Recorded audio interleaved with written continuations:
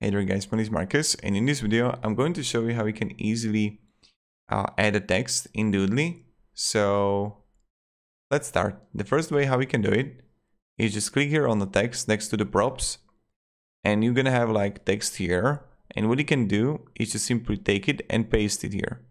Now I'm going to make it bigger, and what you can do is to click settings, and you have option to change the color of it.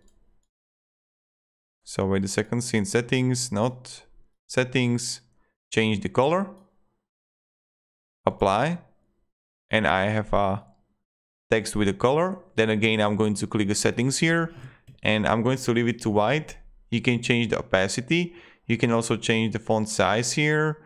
And now you have option to have like enter animation of none or draw. You can also choose a sound effect, exit animation, and you can like also invert it. So this is how you can do it. So as you can see, the size of the font has been changed. And what you can do is to also click plus here, and you can add your fonts.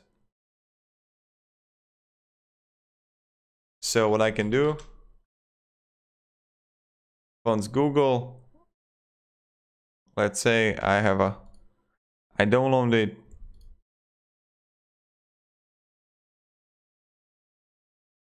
maybe it's here. Okay, I'm going to just like open it. And this is how you can also add your font here. Okay, browse files. And I have right here, continue. And voila, here we have it. So this is how you can upload your font. And this is how you can add text in Doodly. If you're gonna have any questions, guys, ask me down in the comments, and have a great day and goodbye. See ya.